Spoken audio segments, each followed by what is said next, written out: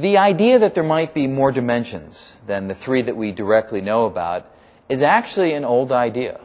It goes back to roughly 1919 when a German mathematician named Theodor Kaluza was studying Einstein's general theory of relativity.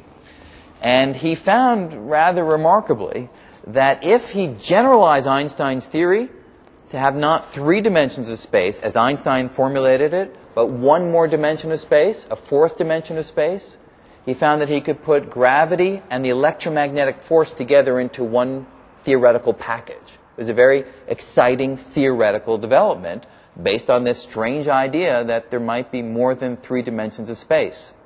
In the end, that theory really didn't hold up, but when string theorists found that the math was requiring more dimensions, it was natural to look back to Kaluza's insights and suggest that maybe there are more dimensions of space that for some reason we don't see.